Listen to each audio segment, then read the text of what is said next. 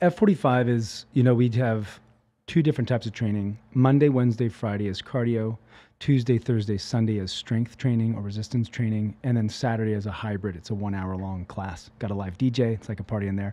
But F45 does really support in that kind of prized hourglass figure, right? Where we're going to be focusing on like core, we're going to be focusing on legs, we're going to be focusing on upper body. So it is functional in the sense that we tackle every piece of the body, every part of the body. And that doesn't create bulk. It actually creates lean, tight muscles. And then we also burn fat because of the HIIT style workout,